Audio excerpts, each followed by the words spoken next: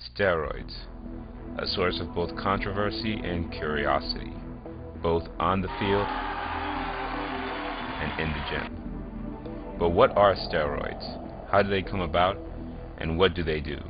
Why exactly do teens use them?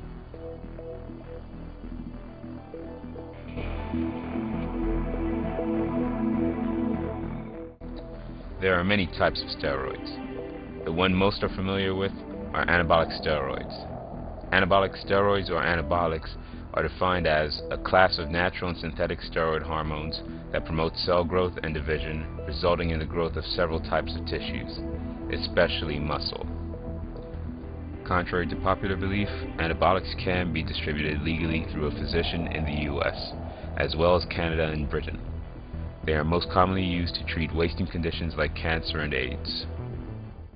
The use of steroidal substances can be traced to ancient Greece, where evidence suggests ancient Greek professional athletes used natural steroids to promote anabolic growth. Asian medicine had a wide stock of drugs intended to promote masculine traits, not so much for muscle growth and athletics, but for sexual performance. Modern steroids were unintentionally discovered by German scientists in the early 1930s, but wasn't deeply researched at the time. The first mention of anabolic steroids in a US magazine was in 1938, in the Strength and Health magazine. Controversy around steroids began in the 1950s Olympic Games, when Russia and other Eastern European nations' athletes had been found to have taken large doses of steroids. Many of the male athletes had grown large prostates to the point that they needed tubes inserted into their bodies in order for them to urinate, and the women developed so many male characteristics that they needed to be tested to prove that they were really women.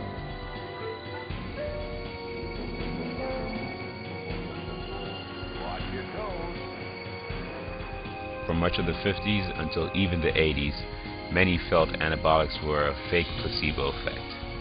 A faulty 1972 study even proved this theory. The U.S. Congress in the Anabolic Steroid Control Act of 1990 put anabolics into the Controlled Substance Act. The CSA defines anabolics as any drug or hormonal substance chemically and pharmacologically related to testosterone that promotes muscle growth. This soon created a black market for the distribution of anabolics, a black market that attracted Greg Valentino of Yorktown, New York. Greg Valentino, an Italian-American bodybuilder born in the Bronx, was believed to have the largest arms in the world at 27 inches. He was an active bodybuilder, but never being satisfied with his arms, gave up bodybuilding, instead making a goal to build his arms as large as possible. He began using steroids to achieve this goal. I had tons of, needles, syringes, needles, the whole bit.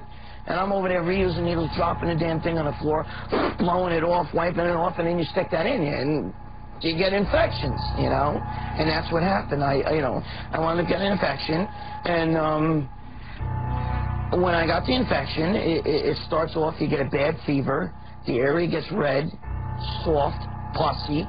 There was like a giant zit in there. It was just loaded with pus. And if you don't do something about it, you can wind up in a hospital and kill yourself, you know what I mean? It could kill you. Using these drugs without clean habits, his right bicep became infected. While attempting to treat himself, he, quote, filled 2 glasses with blood and pus, unquote. Later, he sought medical treatment and was able to save his arm, even with a great reduction in size. Valentino admitted to being a drug dealer, at first dealing steroids, but soon progressed to other drugs. He was arrested and imprisoned for a year. On January 20th, 2005, possession of anabolics without a prescription became a federal crime. Anabolic steroids promote muscle and bone growth. Anabolics fill the body with testosterone. This testosterone can have 2 effects, an anabolic kind and a viralizing kind. The anabolic effect is what creates the traditional muscle growth and strength associated with anabolics. Viralizing effects include maturation of the sex organs, especially in teen males. Steroids trick the body into thinking enough testosterone, or too much, is being produced.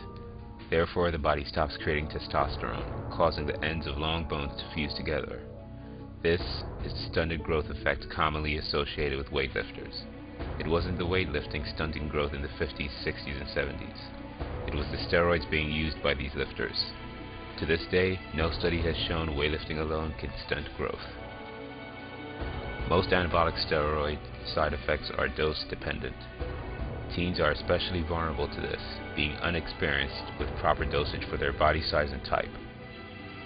The most common side effect of anabolic steroid use is elevated blood pressure.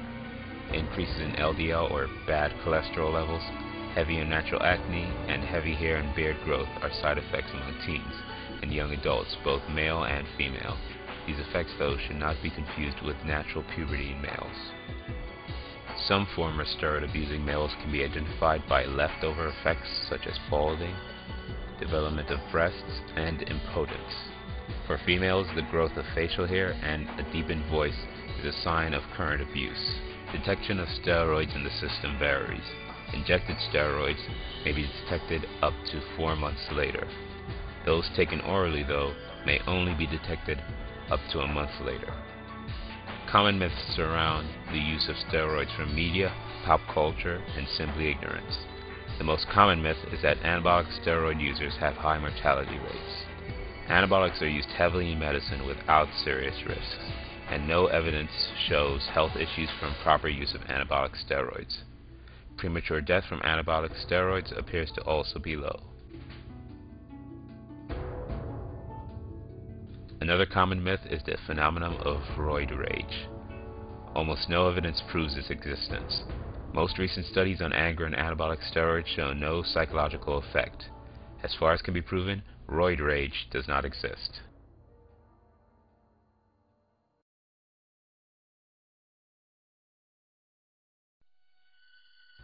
Most users of steroids are men around the age of 27. Most do not compete in sports, and contrary to popular belief of muscleheads juicing between bench presses, steroid users are probably the most educated drug users of all controlled drugs.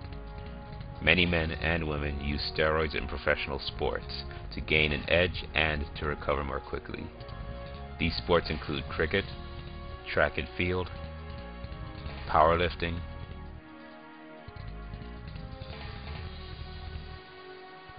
bodybuilding, shot put, cycling, baseball,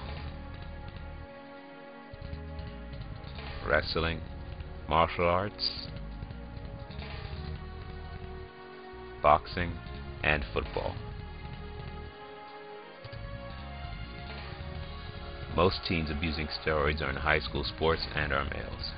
Still, teen steroid abuse seems to be low. The rate may be as much as 2.7% of all high school students. So why do teens use steroids? The answer is simple. In a society where we place winning on such a high level, it is no wonder teens competitively strive to be the greatest. We must encourage those teens to take pride in doing their best, not at being the best at any cost.